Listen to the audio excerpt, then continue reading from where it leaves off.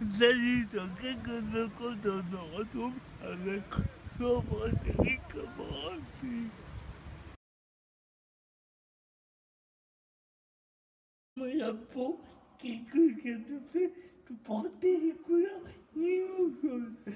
En vrai, au début, ça a fait un petit peu bizarre. Enfin, en tout cas, quand j'ai dû me faire à l'idée. Mais comme je le répète, je suis avant tout basketteur professionnel. Donc, peu importe le maillot que je porte, je me bats pour le club avec lequel je suis engagé. Et j'ai été très bien accueilli. Et je suis très content d'être là. Ok. Quand Olivier Fourcade t'a appelé, quelle a été ta réaction? C'était, je pense que c'était le dernier club auquel je m'attendais. Mais, mais voilà, quand Olivier m'a appelé, on a parlé basket, on n'a pas parlé des rivalités qui existaient entre les deux clubs et du passé. On a parlé de comment ils voulaient construire et plutôt de l'avenir. Donc j'ai bien aimé notre entretien. Et voilà, j'ai pris ma décision en quelques jours. Tu ne redoutais pas la réaction des supporters? Je ne savais pas trop à quoi m'attendre pour dire la vérité, mais j'ai essayé de me concentrer sur mon intégration au niveau de l'équipe et du jeu. Et puis, en me disant, on verra comment je serai accueilli, mais c'était pas vraiment une appréhension, je ne savais pas trop à quoi m'attendre. Comment es-tu arrivé à jouer au basket? C'était complètement par hasard. Moi, mon père est handballeur. J'ai un petit frère qui a suivi un petit peu sa voie.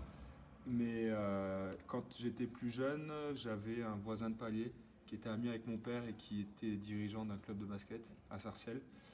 Et puis, il lui a proposé que je m'inscrive pour que j'essaye. Puis j'ai tout de suite aimé. Voilà, c'est complètement par hasard. Pourquoi es-tu parti de Nanterre? Je suis parti de Nanterre parce que on m'a fait comprendre, enfin ça a été assez clair que je rentrais pas dans les plans du coach, dans la manière dont il voulait construire l'équipe. Donc à partir de là, il était hors de question que je reste à un endroit pour... c'est quand même un bon club qui est bien situé à côté de Paris. Ben, c'est sympa, mais il était hors de question que je reste à un endroit pour rester sur le banc. Donc voilà pourquoi j'ai cherché un autre club. Tu as connu trois clubs avant de venir à Limoges, dans lequel es-tu le mieux? Étais-tu le mieux avec toi? C'est difficile à dire parce que bon, Limoges, je viens d'arriver, j'ai été très bien accueilli. Je trouve que la structure qui est mise en place est top. Je suis pas sûr qu'il y ait trois clubs ou quatre où il y ait un kiné de cette compétence à plein temps et un préparateur physique de cette compétence à plein temps aussi. C'est rare, donc c'est vraiment un bon point.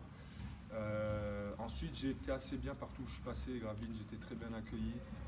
Nanterre, j'ai passé qu'un an, mais bon, j'ai de la famille, des amis sur Paris. Ma copine travaille sur Paris. Enfin, c'est un cadre assez top. Donc, concrètement, j'étais assez bien partout où je suis passé.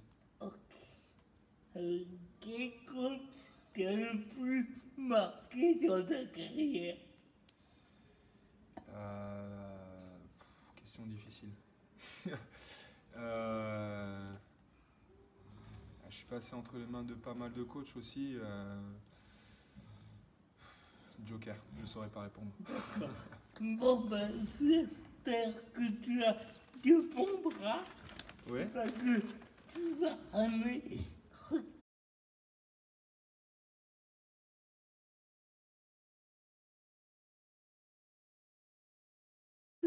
Ouais. De positif sur les mots, maintenant que tu es mort. Ben, comme je l'ai dit juste avant, club bien structuré et au niveau du staff médical, je mets un 200%. Voilà, déjà, quelque chose de bien positif. Ok. Ben, merci, Jean-Fre. De rien, avec plaisir.